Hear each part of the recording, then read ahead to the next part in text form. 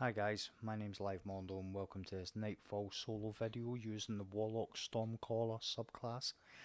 I was put onto doing this from a guy on Reddit I got in a conversation with, and he said he'd struggled on this subclass at the end for time, just didn't have enough time to put the boss down, and I suggested maybe giving it a go, having never soloed this Nightfall on the Warlock. So big shout out to Brewers in Blue for putting me onto the idea. Cheers buddy. I never put what I was using on the screen. I never put my loadout, so I'm using Better Devils as kinetic, mannanan as energy, Sins of the Past, which is the Leviathan rocket launcher, as my power weapon. I'm using Crown of Tempests for the exotic helmet for the Warlock, which gives you the arc energy back on arc damage. I've got 2 class ability recharge on arc mods, 1 grenade on arc mod, melee arc mod, and a kinetic reload mod on, and I'm running 1 mobility, 5 resilience, and 7 recovery. So the kind of the plan here is you want to be proactive. This first area, you want to try and take out adds as they appear. Don't let them run about, because if they run about, they become very dangerous. So putting grenades in on them when they're going to spawn in, rocketing the ones that you can. You drop 2 heavy for every, you drop a heavy for every goblin you put down. So, don't worry about running out of heavy, because if you can take 2 goblins, as you see, I do it a couple of times here. If you can take 2 goblins down with one rocket, you're gonna, for every 1 rocket you use, you're gonna get 2 blocks of heavy. Once you've activated the 2 plates and you've took down the adds, make your way towards the center structure at the back and try and stay to the left of it and get the adds to come, the yellow bar harpies to come the left side. Then you can attack them from cover, put a rift up, and you can just keep throwing grenades. Try and make sure the grenades are hitting multiple enemies, getting that chained lightning effect, and you'll basically you won't run out of grenades. While this is playing out and while I'm doing that strategy, I just want to take this opportunity, as I always do, to thank everybody that's been supporting the channel. Your support is very humbling, and it gives me a lot of motivation to keep doing this. So if you do like this video, please leave it a like. If you've got something to add to the conversation, or you just want to say hi, you want to tell me I've done something wrong or I've done something right, then leave a comment. And especially for some of the content that's coming up in the next week, there's some good content coming out, in my opinion, obviously, but I'm hopeful that you guys will like it. So don't forget to subscribe. Don't miss this content, guys, because it's, it is going to be pretty good.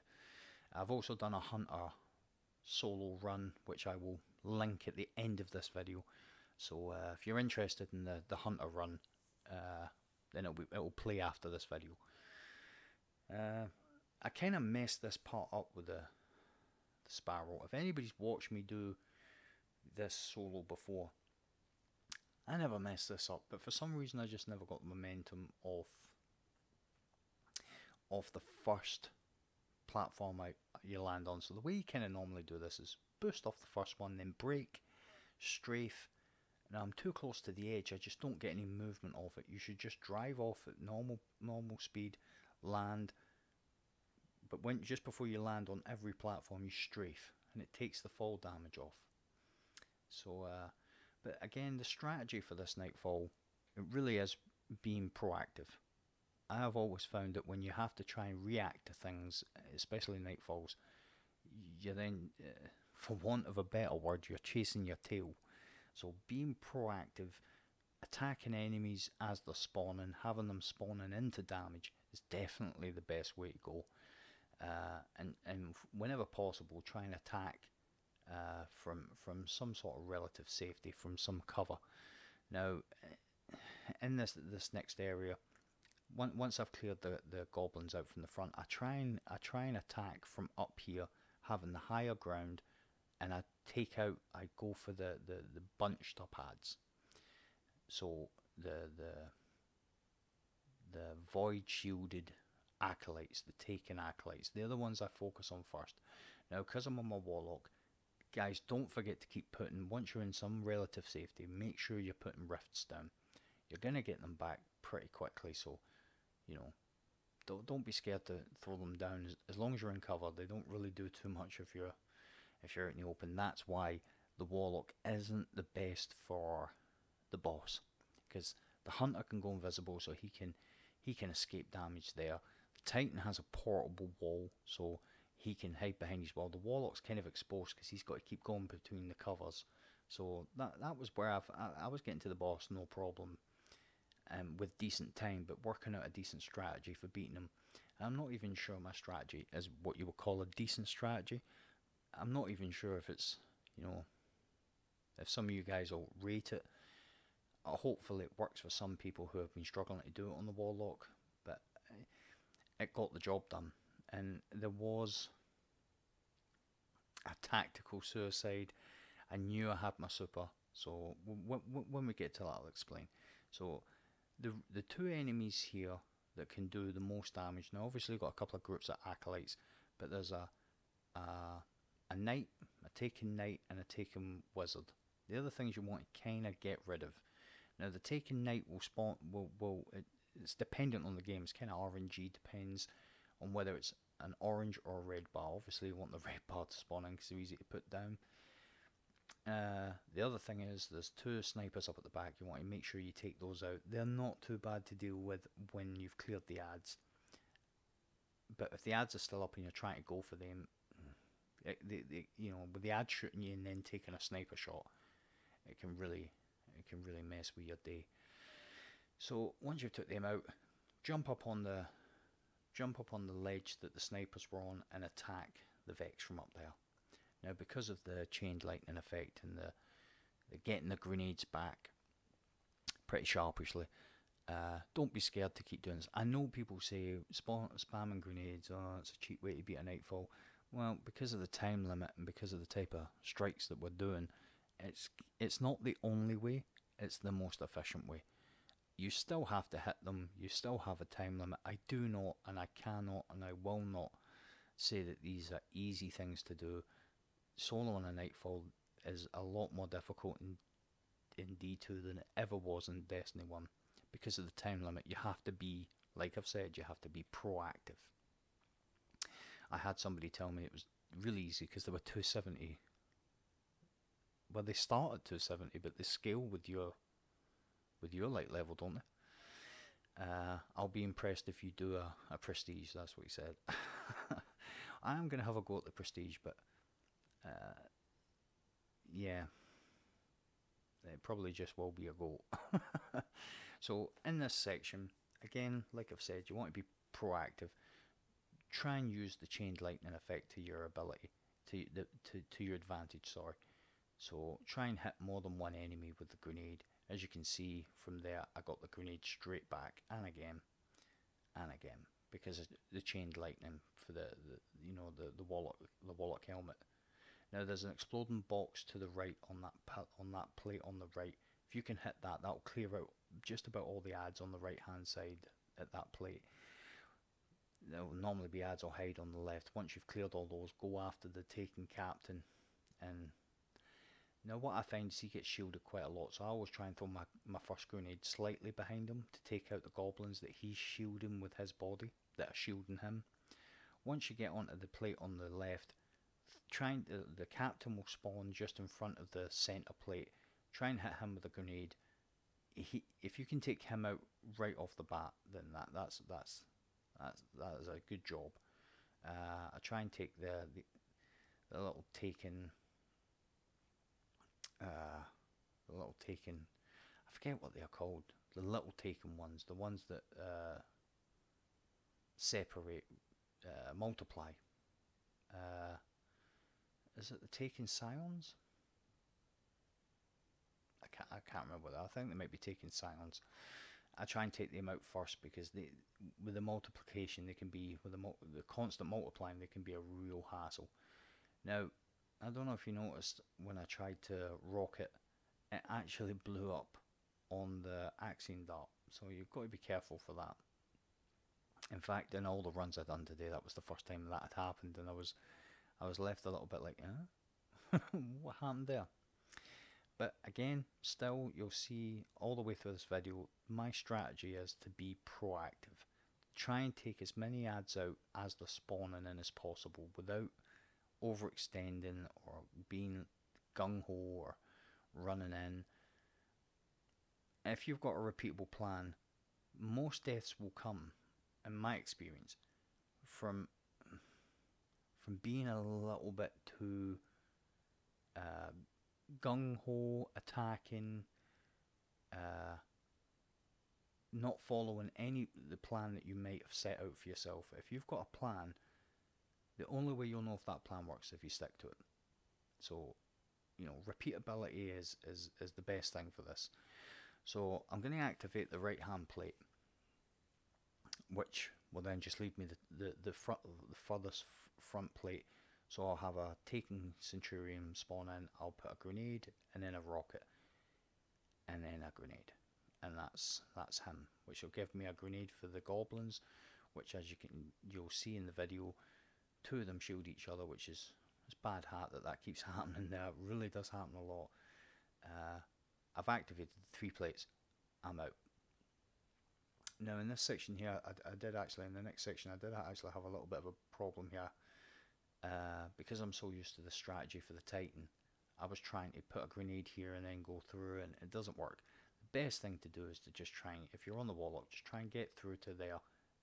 If you can put that down and keep moving about, if you can put the rift down, keep moving about, throw a grenade at that cabal, you'll get through it.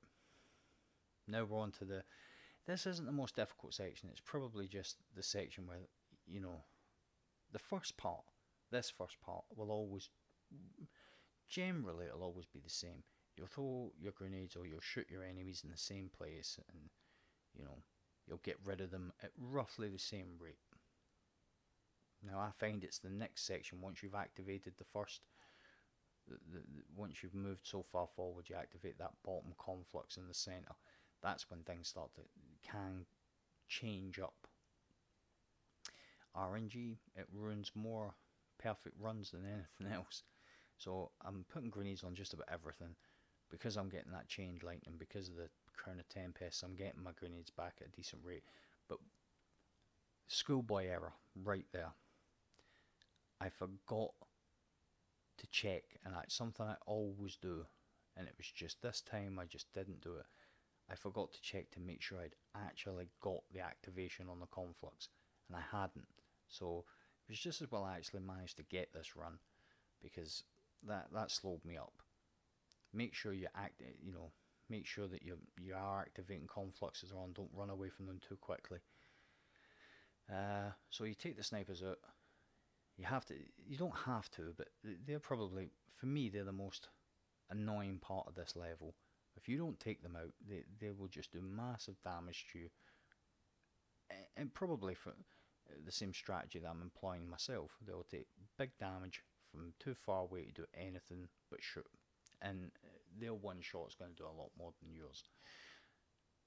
So if you're on a subclass, if you're doing this on the Warlock and you're doing it like this, you'll have the Crown of Tempest hopefully. If not, just aim a rocket at those confluxes. You can hit the conflux with a rocket and it will help no end clearing the conflux. If it doesn't kill the invisible minotaurs, it will kill the goblins that can shield them. So then it just leaves you like what I've just done there, although I'd hit him with a grenade. Same idea. Now he's left exposed. Now I can run up and, you know, there's nobody to shield him.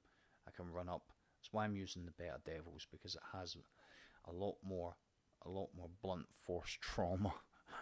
Has a lot more impact. You can attack with heavy shots, like big damage shots, as opposed to my usual nameless.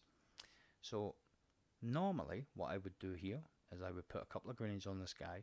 I've got full heavy, I've got enough heavy, and then I go through the portal. But I'm like looking, thinking, why is that portal not coming up? It's because I never activated the first conflux. So I've run up here, I'm still expecting it, and then I've realised. So I lost a couple of seconds here. Nothing. It was no big deal because I beat it, but those couple of seconds that I've got to run back, activate this conflux, and go back could be the difference between getting that last rocket, last grenade, or your super onto the boss. So super important to get the confluxes. And now we're on the boss. Now, the boss strategy for the Warlock is completely different to the Titan and Hunter. Like I've already detailed, he's more exposed. So I do have kind of a strategy for getting damage on him while you're doing the plates, but then after that it literally is I'm going from cover to cover. He dodges quite a bit. He dodges grenades, he dodges rockets, so aim them at his feet. And then you'll get something on him. The super, save your super for him. Make sure you've got a super to attack him with. And the first wave of ads that come out, make sure you deal with those. Because they are, the harpies I've found, they can be a real pain in the backside. So as you can see, I've put, as you can see in the video, I do a grenade, rocket and grenade, then I'm going to the first plate, because that grenade, rocket, grenade is enough to make him teleport off there. I've put the grenade at his feet, so that by the time he comes in and is taking damage, I've got another one. I do the same on the plates. I throw a speculative grenade for them to spawn into, and then by the time they appear, I'm gonna have another grenade. So the idea behind the strategy for this is you go to the plate on the left of whatever he spawns. Activate the plate. Once you activate the plate, it will start spawning in the ads on the other side. You don't want to spend ages taking those ads out. If there's only a couple of ads, you can go and attack them.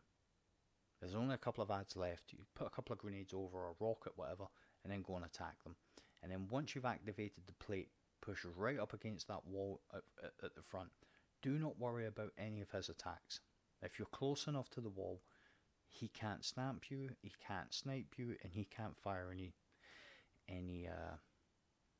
can't hit you with any fire. What you'll want to do is take him down, take that first health bar down, that first third, and then once you, as you can see here, I know that's going to take him down. I'm moving to the next area. I want to get a grenade on him before the shield goes up, and then it's rinse and repeat. This one's a little bit different because there's some minotaurs. If needs be, as you can see here, I give it a bit, and then I put a rocket down on the floor, which is enough to do, some sort of damage. I get the devils out and just finish the minotaur off with the devils. And now, because I've been doing it whilst I've been on the plate's activated, it's caused the next set of ads to spawn in, of which I'm putting my rift down, make sure I'm safe. I've got to put that rift down, and I'm just going to keep putting grenades over and firing speculative shots. And then as soon as I think that, for me, as soon as the minotaurs are gone, I'll have took some of the ads with them, but as soon as the minotaurs are gone, I'm over, because I'm wasting time. The longer I'm not activating the plate, the more time I'm wasting. So now that we've got to this part, now you're going to do some damage to him, and he's going to teleport up to the back. He's got a couple of different phases. So he's got his plates phase, where he goes on the platforms, puts the shield up, you do the platforms. Then we get to this phase where he teleports up to the back. If you're on a Titan, the best thing to do is to be up at the back, up at the back when he spawns, behind him with a wall up, and keep putting your wall up and keep hitting him with grenades. But the Warlock needs to keep moving between cover, and as you can see, the cover goes round in kind of like I think it goes from right to left a little bit. It always has actually went right to left, but it didn't this run. So I could have actually seen it wrong the first time. This time it went from right to left, and then I had to go back centre. Like I say, and a friend of mine, Harrybo88, had said to me, "You're going to struggle on that because the Stormcallers, it's not a great subclass to be doing solos on, especially this solo." And boy, was he right. It really was difficult compared to some of the other ones that I'd done. Now, another thing you can do on this, now he'll teleport from the back, he'll teleport into the centre, and he'll start to, there he goes, he'll teleport there, try and get a grenade on him, get it on his feet. You can wait till he's firing his fire at you because he won't move. And as you can see, I thought it was going to go right to left. It didn't. So I had to go back here. And then it did go. So it was right to left. It just... Now I've got to go up to this side and get behind here. And I think I think pretty soon it's going to... He's going to have enough of me running about. See, a couple of good rockets. A couple of good rockets. A couple of good grenades. You know, that's what you need now. I don't think I survived this one, but when I put my rocket out, I thought to myself, I genuinely thought to myself, if I put this rocket on him, you know, I could see the cover disappearing. I knew I didn't stand a great chance of surviving, but I knew if the rocket hit him, you know, it would have been worth it. Another grenade and rocket on him would have been worth it. Now, some people will argue the fact that if I'd stayed alive, but the distance I would have been away from him, it'd have been even harder to do that damage. So we get up here, get the rift down. Now these exploders, you don't have to get rid of them. I get rid of them. You know, I get rid of them so that it's one less worry. Now that yellow bar, that major, I want rid of him for no other reason, main reason than that's heavy. If I need it, I know that there's heavy there now. You know, I meet a bit of a sticky end in here, I think, pretty soon. That's something that he does. That's something he does. He dodges rockets and grenades. Now I don't know if you noticed there. I didn't expect to die there, but what I was going to say is, when he was firing his fire, that purple fire that he fires, he doesn't really move that much, so that's when you can get him with rockets, that's when you can get him with grenades. And now that I've got him to his headless phase, my super will take care of the rest. So I think that's really important to get him there. It doesn't matter if you've only got 30 seconds left. I've put a grenade down, I've went super, and that's all she wrote. Make sure when you fire your super, you don't get too close to him like I just done there, because he'll slam. And he could... It's not the first time he slammed me right off the plate, right off the map. And there we go, guys. That is my solo Warlock. I hope you guys have enjoyed it. I hope it's helpful to you guys. If it has helped any of you, don't forget, as my Warlock is going to show you right now, thumbs up for the video. I have been Livemondo. Thank you very much for watching, and I will see you in the next video.